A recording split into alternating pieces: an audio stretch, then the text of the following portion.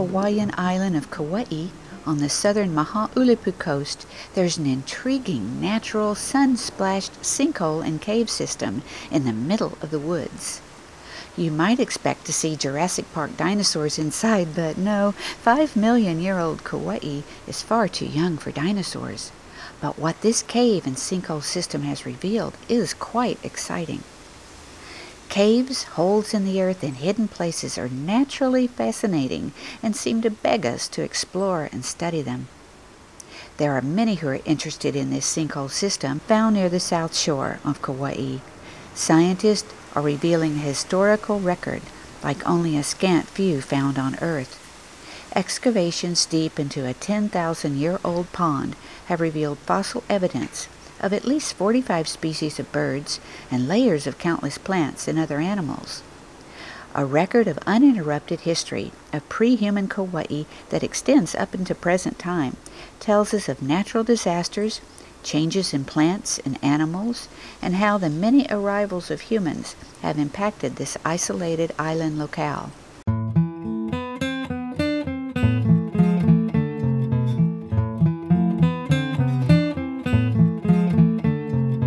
Okay, in order to understand the origin of the sinkhole we see here, we first need to figure out how the rocks formed in which the sinkholes developed. The rocks you see behind me are limestone, and there's two critical observations that geologists would make to give them a clue as to how this limestone formed. The first are the large inclined surfaces that you see in the back of the sinkhole, which geologists call cross-bedding. And the second is that when we look at the rock close up with a magnifying glass, such as this, we would see that it's composed of tiny sand grains that are cemented together. So here you see an example of the lime sand that would be coming off of the beach. With time, this lime sand becomes cemented to form a limestone, which would look something like this. So after the sheet of windblown sand, or the piled up sand dunes, formed into a layer of limestone by cementation, we next need to figure out how to dissolve part of it away to create this sinkhole.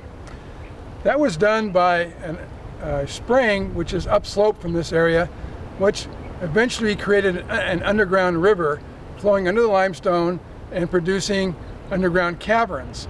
As the caverns became larger and larger through dissolution of the limestone, the top eventually fell in, therefore creating what we call a sinkhole.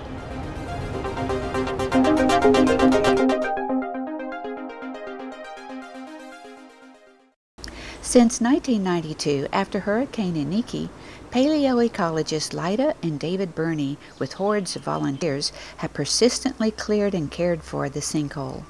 They are restoring the native vegetation around this scientifically significant and Hawaiian sacred site. This would have been a shallow lake even up until the memory of people still living today. Lakes create a wonderful environment for preservation. I mean, what it means is that anything that fell into this lake would have settled to the bottom and then preserved in the mud in the oxygen-free conditions of the lake. And another very important thing that was going on here is pH. Bones are generally preserved in nice alkaline conditions. So if you find a fossil site and it's got good bone preservation, you generally don't have good pollen or seed or wooden artifact preservation, because pollen, seeds, or wood likes acid conditions. This site is unique in that it has a very neutral pH. The alkaline walls from the limestone is buffering that acidic conditions that the volcanoes create. So we have preservation of everything, and I just can't stress how unique that is in any site anywhere in the world.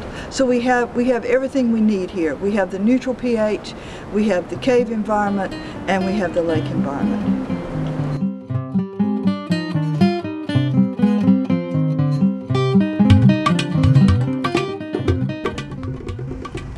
Lida and David Burney, with teams of archaeologists, naturalists, geologists, and many other scientists, have uncovered a 10,000-year-old fossil record that is the most diverse in all of the Hawaiian Islands.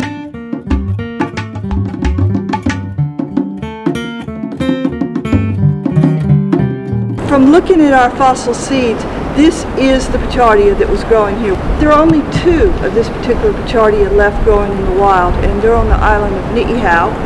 We have about 60 that are growing on site right now. We put them in the ground here and they do incredibly well. We have collected many pounds of seeds off of them at this point, and then germinated those seeds and are planting more and more of those both here at this site and in other restoration sites.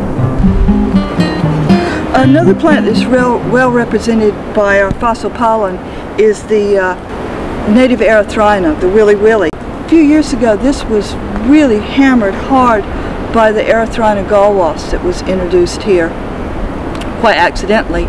And the willy willies were all dying, and they introduced a predator to this gall wasp. They were very careful to test this quite extensively and make sure that the predator wasn't going to become an invasive insect that was introduced, and that it would only eat the gall wasp on erythrina. We were one of the study release sites. It's done quite well here.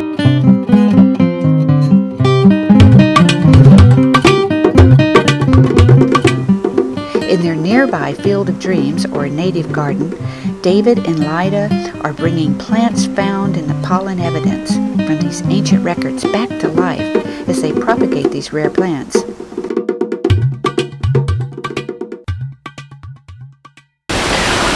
Through the generosity of Grove Farm Incorporated, we actually have 17 acres here that we are trying to restore to its native habitat. Of course, this is something that can't be done by 1 or 2 or even a handful of people.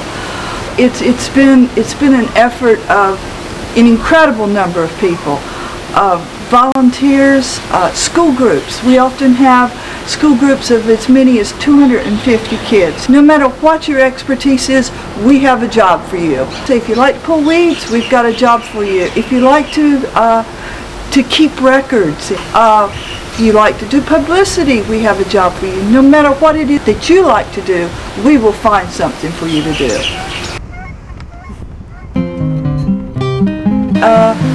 It's very important for us to understand the past and to understand the processes that created extinctions in the past. Because if we can understand that, perhaps we can prevent these things occurring in the future. We can certainly learn from our mistakes if we can understand our mistakes.